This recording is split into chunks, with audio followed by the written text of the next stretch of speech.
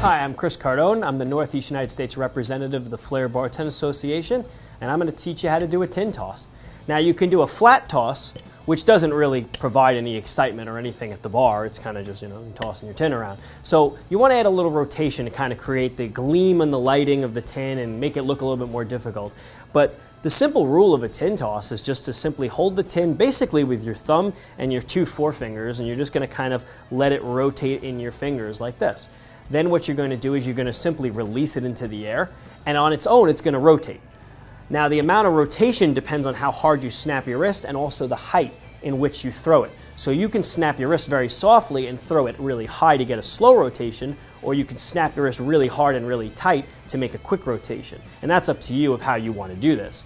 Now, the thing about tossing a tin also is whether you want to do 1 or 2 rotations in the toss. So you can either throw it for 1 rotation, or snap a little harder and give yourself a 2nd rotation. But the key is to hold the top of the tin. If you hold the bottom of the tin, there's really no way to toss it. So you want to hold the top of the tin, not on top, but actually on the top level of the tin, and then kind of like just snap your wrist and let it fly. And again, it depends on what you're doing and why you're doing it, whether you want to do 1 or 2 rotations. But it's very simple. Wrist snap, throw it in the air, and catch it, and that's a tin toss.